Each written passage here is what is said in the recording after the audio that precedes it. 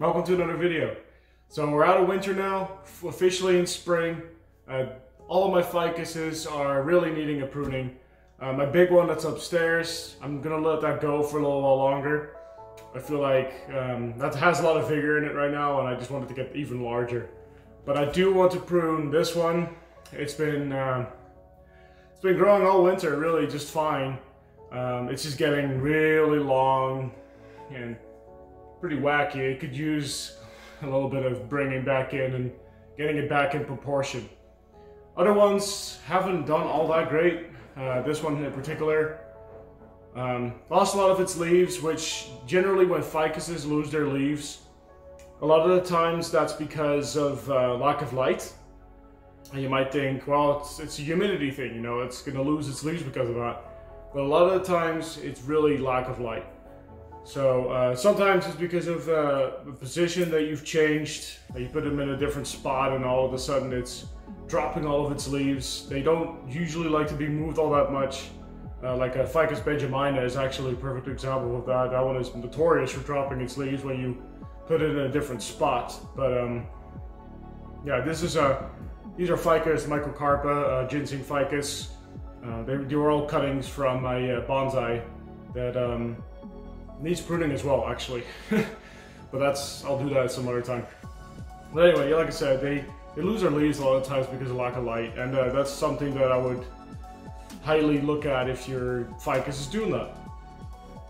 So this one has done a lot of that, and this one as well, just a little guy. I actually really like the trunk on this. I was honestly really debating on just getting rid of these two.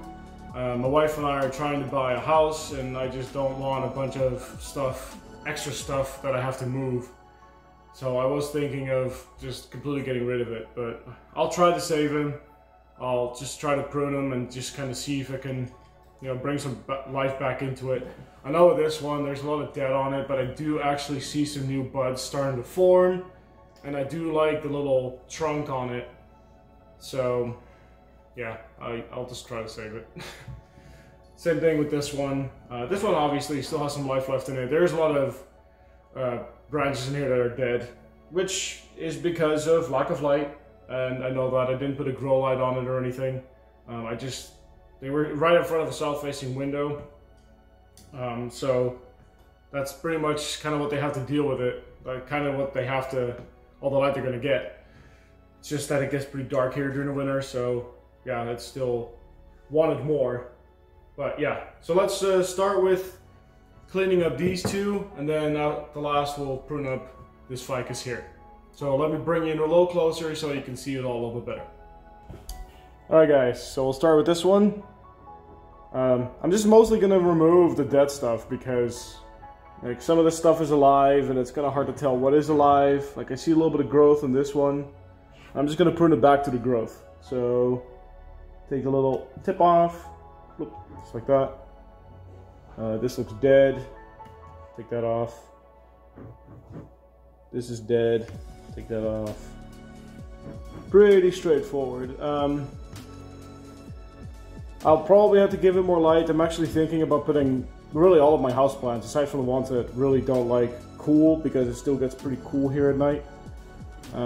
Just putting them all outside and just letting them get as big as possible. I know that these two are the only two ficuses that really didn't do all that great.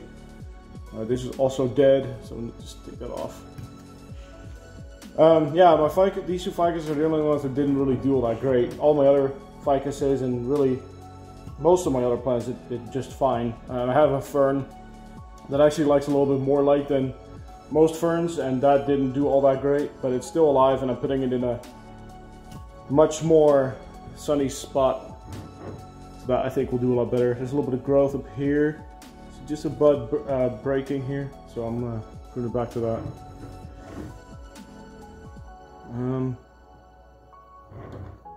Not seeing too much new growth here. Yeah. Let's take it off. If you don't see growth and you don't want to take it off, you can also take it back to a point where you feel where you would like growth to come out of and just kind of wait and see what happens. Or you can take the the top layer of bark off. Just gently scrape it off, and you can see whether it's alive or not. Okay, so this one is alive, and I want it to just be, it's crossing with the branch, it's literally rubbing up against it. I don't want that. So I'm going to prune it pretty far back, all the way to here, because I can see some buds that are popping up. So now, let's start on this one here. This entire side branch is dead. Yeah, not even any sap coming out of it. It's pretty much a telltale sign there. This branch, take that out. Ooh.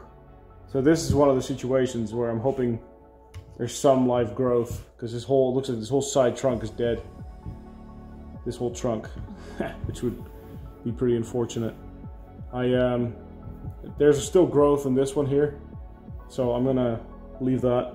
That stub is dead though, so I'm just gonna take that out.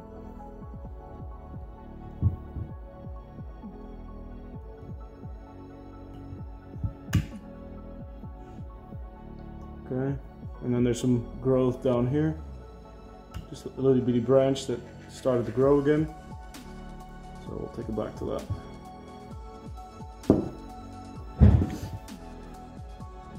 This pruning scar off. Actually, this whole thing looks dead, but there's growth down below here. So that was pretty quick, right? Nothing too crazy with the dead branches. This is really the more fun part. So there is one dead branch in here. I might as well start with moving that, which is right here. But I can't see too well. It's just an itty bitty branch. I'm just going to take that out, like so. And so depending on where the growth is on the tree, I wanted to go a different direction. So anything that's up, like up top here, I want that to grow more upright. And anything that's lower down, I want that to be more horizontal. And then slowly, as you get closer and closer towards the apex, I want it to be more and more upright. So you can really start anywhere in a tree, but probably what I'm going to start, I see this branch here. It has a little bud coming out already. It's a little itty bitty branch that's already started.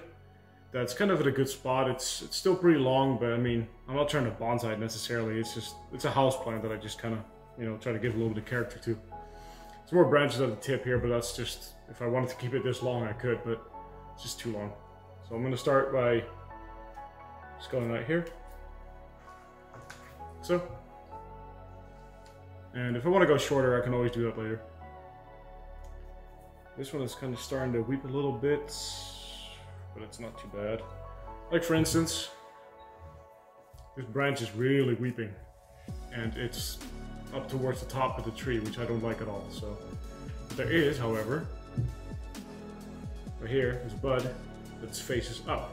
Since it is as close to the top as it is, I can take it back to this bud here, and then it'll kind of swoop back up.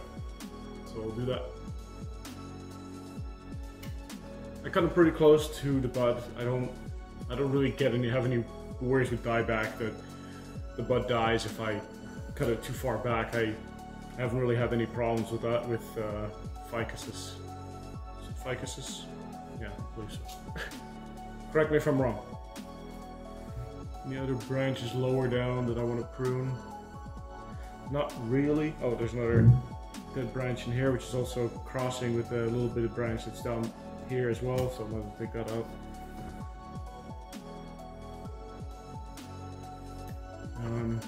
I think that's going to do it for down below. I don't want to prune it too heavily, because otherwise you're just taking all the vigor out.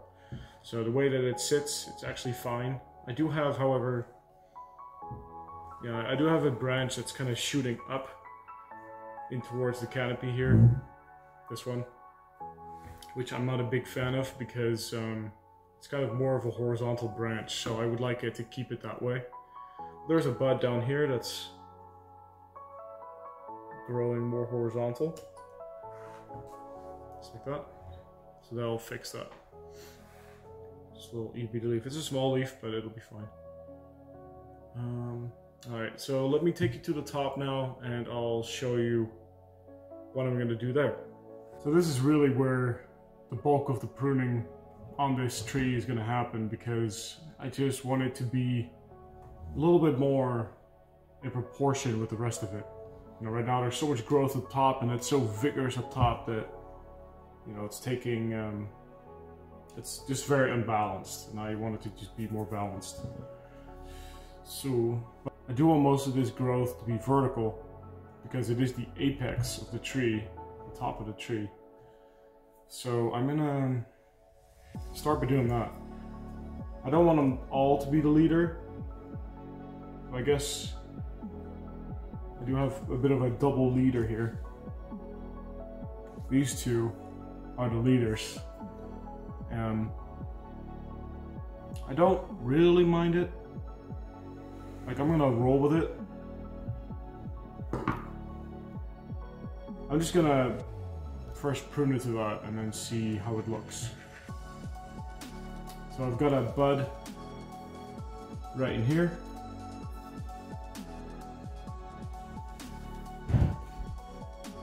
Let's see. It's right here. It's growing upwards. I'm just going to prune it to that.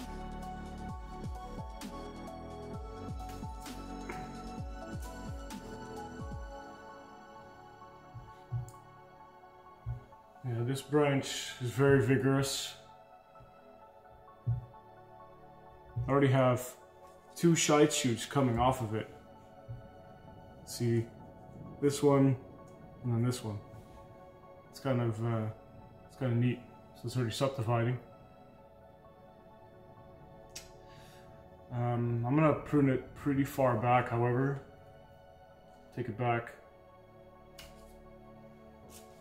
to a little bud that's right up top here. It's just an itty bitty one, but there's so much vigor in this tree. You see it just there. There's so much vigor in this tree that I'm not worried about it not making it. And then the other ones, I want it to be, I'll probably just take the tip off of them, like right here. Take the tip off of that, and this one's more of a horizontal leaf that I'm going to prune this one too, but that's all I got, and that's fine. It doesn't have to be perfect either, because I do want it to look natural. On this one here, there is a branch that's growing in towards the center. It's this one. I don't like that, but I think I'm going to prune it back enough to where that's not even going to matter. So there's a branch right in here. It's growing more upright. It's actually this one. You can kind of tell. Look at that. You see that okay? It's this one. That's what I'm going to prune it back to. So it's growing up.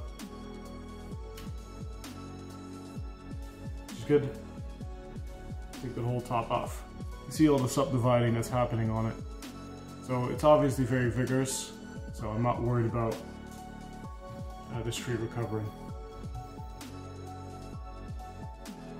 This one already has a vertical shoot right here, this one. I'm just gonna leave that. But there is another branch that's right off of it, which I'll probably make a side branch. But it actually already has, a couple shoots coming off of it that are starting to develop. I'll take it down to one of these horizontal ones.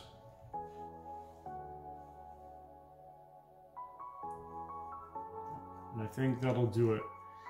If you want your ficus to continue to grow well, then you don't want to prune it too much, because if you do, then you're going to take all the vigor out of the tree and then you're not going to get any growth. It's just going to spend all growing season trying to recover. So you don't want that either. But this is a good medium. I'm just going to let it do its thing. Although I don't really want to prune this branch, but I just don't like how weeping it is. So I will prune it back a little bit. Just do a horizontal branch here to this leaf right here. It's a horizontal leaf. So we'll take it back to that. I haven't gotten my new tripod yet, otherwise the camera angles would probably be better, but I'm working on it. So yeah, I think that'll do it. I still kind of feel like this branch is too long. It looks disproportionate, which I don't like. So I'm gonna put it back a little bit. It doesn't have a branch already there, but it's at least horizontal. So that'll be good enough. So now it just needs a whole lot of sun. It just needs as much sun as possible, and that'll allow it to recover nice and quickly. So thank you guys for watching. I hope to see you in the next one. En tot de volgende keer.